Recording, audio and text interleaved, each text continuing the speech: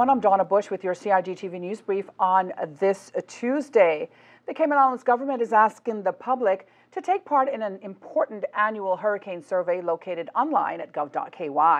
Now, the survey is important for government communication before, during, and after a hurricane. Hurricane season started on June 1st and ends on November 30th. Again, go online to gov.ky to take the survey titled Take the Hurricane Preparedness Survey. The Ministry of Youth, Sports, Culture and Heritage is hosting a press conference this Friday, the 8th of July at 10 a.m. to unveil its 2022 plans for Pirates Week celebrations. Now, the reveal will be announced by Minister the Honorable Bernie Bush. Also attending the briefing will be Minister for Planning, Agriculture, Housing and Infrastructure, the Honorable J.E. Banks, who will outline the content and structure of the festival last held in November 2019. You can watch Friday's press briefing on the Cayman Islands YouTube channel and Facebook page, as well as on your local cable channels, Logic Channel 23, Flow Channel 106, and C3 Channel 3.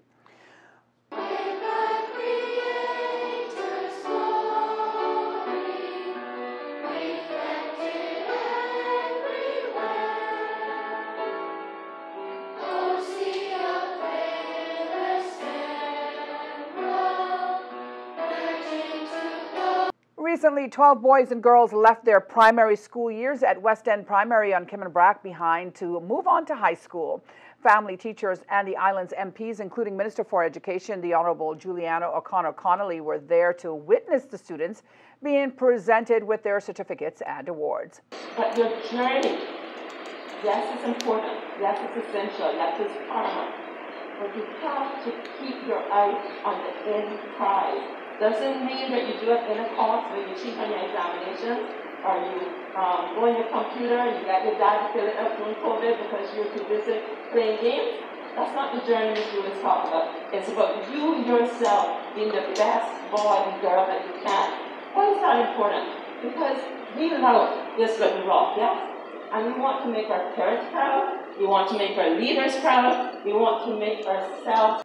Held at the Aston Ruddy Center, the theme of the West End Primary School's school leaving ceremony is one more step along the road.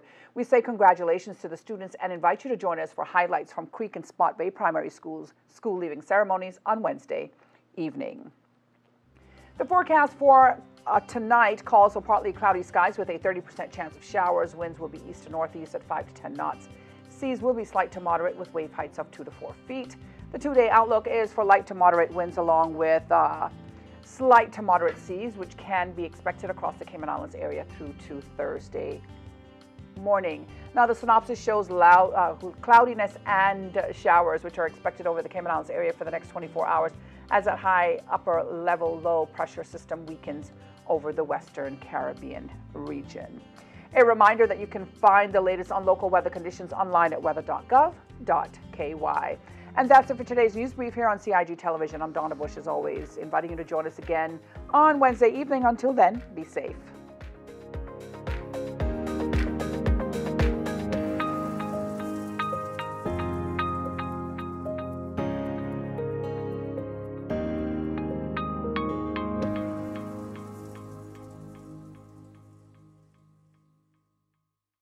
Seek the latest, accurate information on COVID-19 only from official sources at gov.ky/coronavirus.